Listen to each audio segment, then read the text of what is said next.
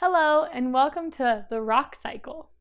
In this video, you'll learn how the three main types of rocks are formed and that all rocks are related to each other. Ready to get rock solid information on the rock cycle? Here we go!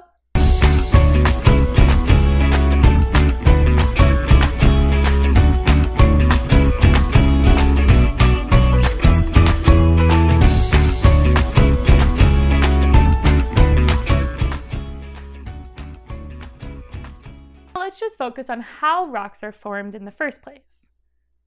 So, magma flowing out of a volcano eventually cools off, either inside the earth or outside as lava. The magma from minerals becomes igneous rocks.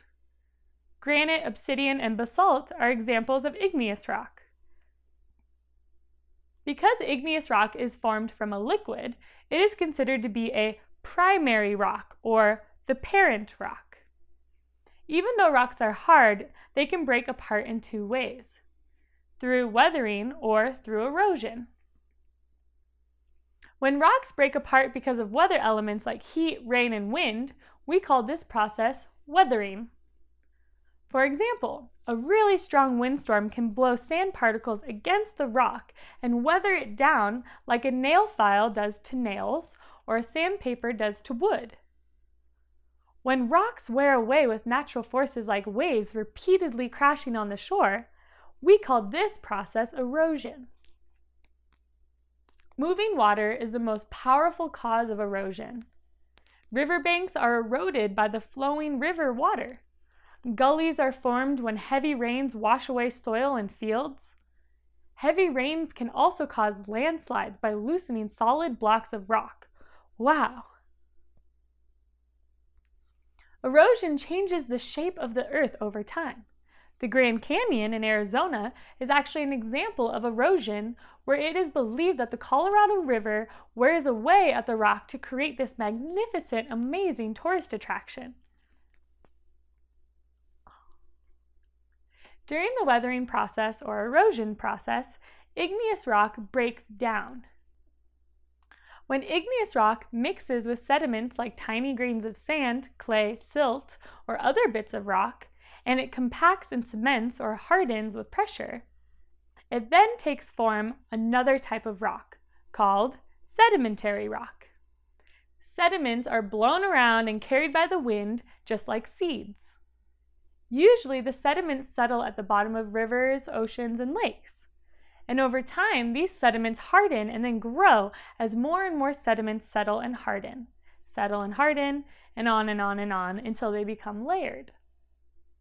Sandstone, limestone, and shale are examples of sedimentary rock.